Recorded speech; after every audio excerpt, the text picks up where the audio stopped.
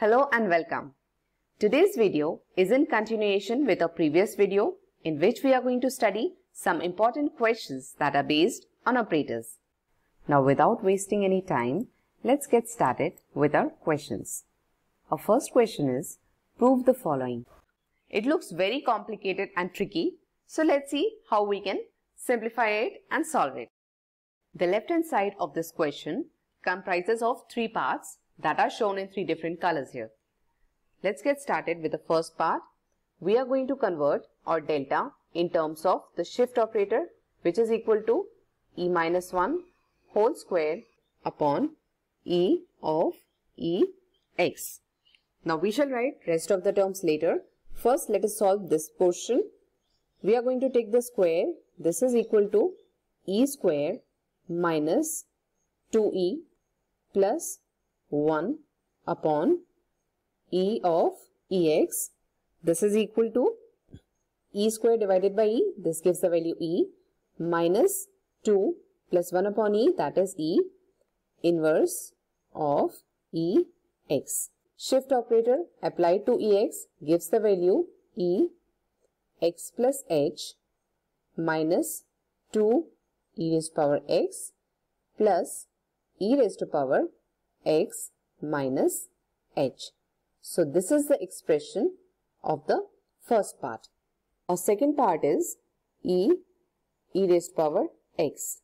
This can be written as e raised to power x plus h. So we are going to write this value in rest of the steps as well. For the third part, delta can be written as e minus 1 whole square ex.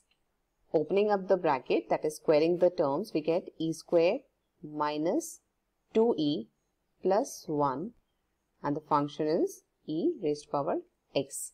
Applying this operator to this function, this value becomes e x plus 2h minus 2 times of e x plus h plus e raised to power x. Taking out ex common in first and third part, we get these two values. Now we can easily simplify them further. This term e raised to power x, it gets cancelled over here and what remains is these three values. Now let us simplify them further. Ex plus h can be written as ex into eh. What we are going to do here is we shall take ex outside and multiply this bracket by eh. So we get this equation which gets cancelled with our previous equation in denominator, and what we are left with is e raised to power x, and this is what we had to prove. Just have a look and see how it has been proved. Our next question is to evaluate delta tan inverse x. So it is a direct question. What we are going to do here is apply our forward difference operator. We know that delta fx is equal to f x plus h minus fx. So we are going to apply this relation to a function. So we get the value tan inverse x plus h minus tan inverse x. Now we can see that this expression is of this form, that is tan inverse c minus tan inverse d. And what is this relation equal to? This is equal to tan inverse of c minus d upon 1 plus c into d. So we are going to just apply this concept here. So we get a relation as tan inverse, and what is c here? C is x plus h, and what is d here? D is x. So c minus d upon 1 plus c into d.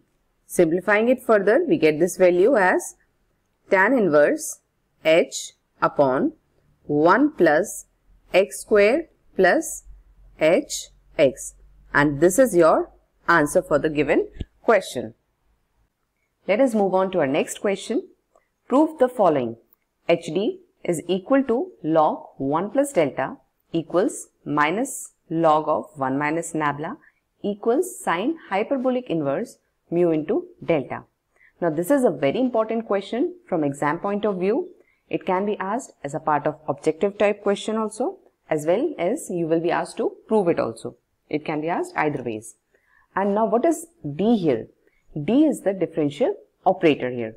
So let us see how we are going to solve it. We need to note here that e power hd is equal to e, that is our shift operator. Now taking log on both the sides, we get log e power hd is equal to log of e.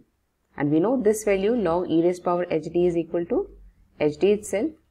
And now what is e equal to? In terms of forward difference operator, we can write this as log of 1 plus delta. And this gives our first expression, that is hd is equal to log of 1 plus delta. To prove the next part, we will take this term, that is hd is equal to log of e, and this term can be written as minus log of e inverse.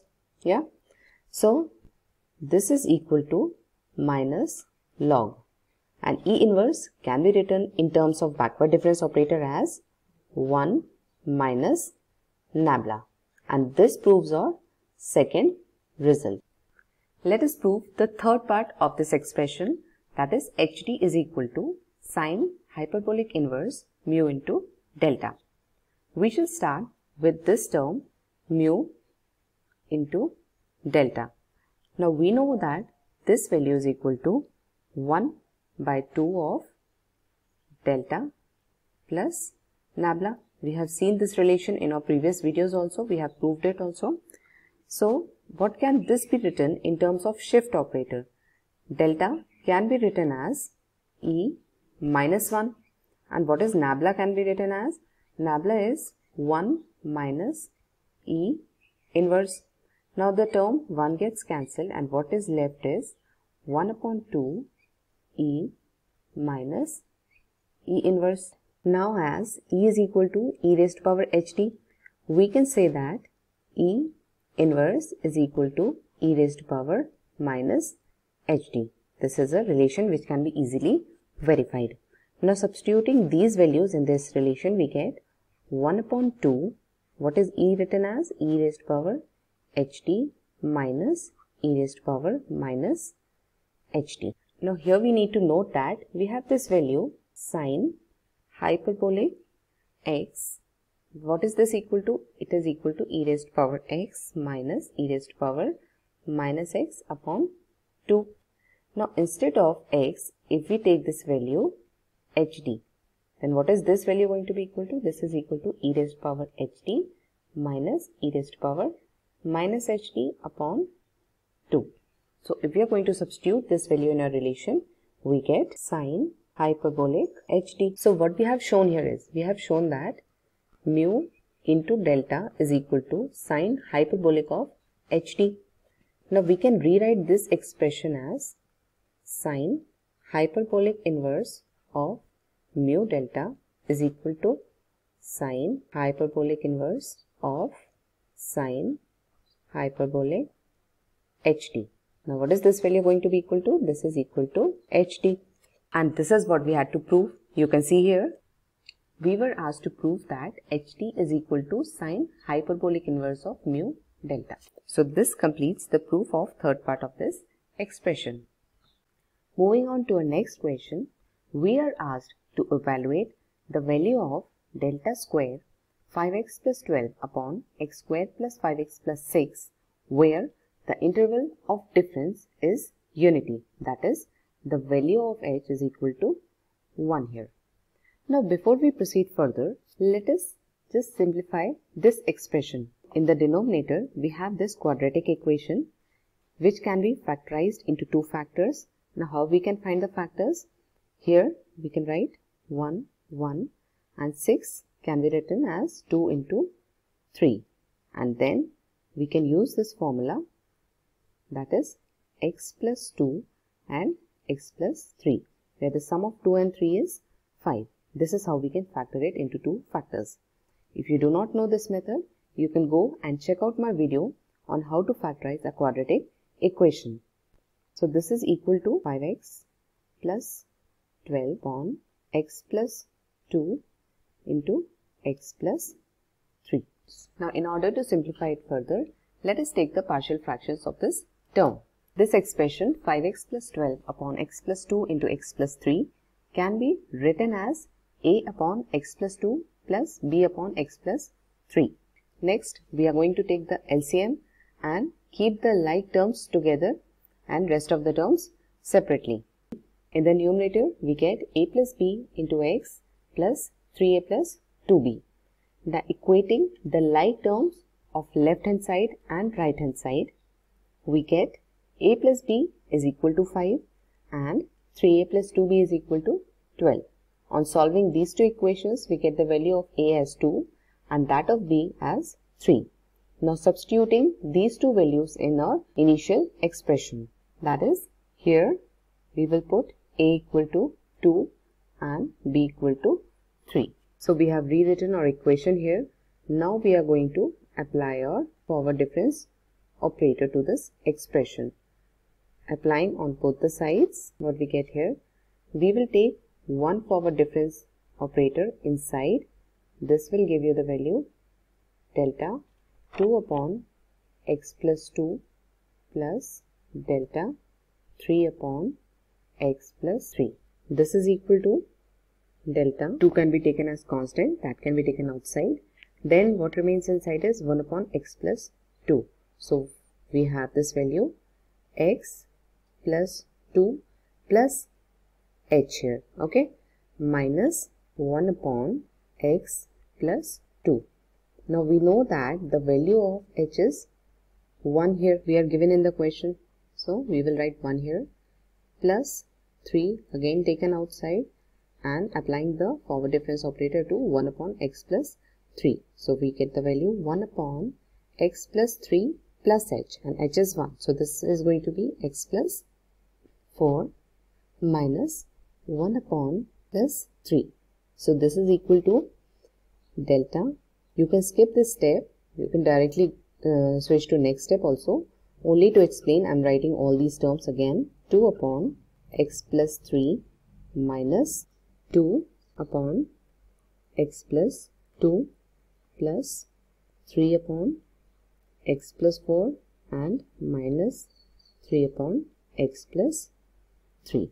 Now taking the like terms together, we get delta 1 upon x plus 3, and we have two terms of x plus 3 in the denominator, that is 2 minus 3. So we get here minus 1 upon x plus 3 and minus 2 x plus 2 plus 3 upon x plus 4. Now we are going to start with this expression and again apply a forward difference operator to it. Now applying the operator and taking the constant values outside, we have minus 1 taken outside, delta 1 upon x plus 3 minus 2 delta 1 upon x plus 2 plus 3 delta 1 upon x plus 4. Now this makes this expression more simplified and easier to proceed. Now again we are applying this relation, delta fx is equal to f x plus h minus fx. Alright, so minus 1 into delta 1 upon x plus 3. So this will be written as minus 1 upon x plus 3, and here we'll have 1 upon x plus 3 plus 1, that is h, that is 4 minus 2, 1 upon x plus 2 minus, and here we'll have 1 upon x plus 2 plus 1, that is x plus 3, and here we have 3 1 upon x plus 4 in minus, and here we'll have 1 upon x plus 4 plus 1, that is x plus 5. Now nothing much is left here. We are just going to rearrange these terms. Now you can directly jump on to a next step and take the terms common, but in order to avoid any sign mistake, I'll just write all the terms again, opening up the brackets. The first term is this, plus 1 upon x plus 3 minus 2 upon x plus 3 and plus 2 x plus 2 plus 3 x plus 5 minus 3 x plus 4. Now what we need to do here is we shall take like terms together. Like suppose if we take the first term as x plus 5. We have only one term of x plus 5, so this will be 3 upon x plus 5. Next we are going to take x plus 4. We are just going in descending order. So we have two terms of x plus 4, that is minus 1 and minus 3. So that gives minus 4 plus x plus 3. Again we have two terms of x plus 3, 1 minus 2, that is minus 1 plus x plus 2, and we have only one term, that is 2 upon x plus 2, and thus we get the answer for the given question. So this is the value that we were asked to find out for the given expression. So let us just summarize what we have done in this question. We were given a question and we had to evaluate the value of this expression when forward difference operator is applied 2 times, and we were given that the interval of difference is unity, that is the value of h is equal to 1. What we did initially is we simplified our given expression. How? We just factorized our denominator into 2 factors, then applied the partial fraction method to find the value of a and b, from which we get the value of a as 2 and b as 3. Substituting those two values in our expression and applying the forward difference operator, we will apply this operator one by one. First, we applied to the two parts of the partial fraction and find the corresponding values to them. Then, in the next part, we applied our forward difference operator again, and that gave us the value of the expression as 3 upon x plus 5 minus 4 upon x plus 4 minus 1 upon x plus 3 plus 2 upon x plus 2. This brings us to the end of today's class.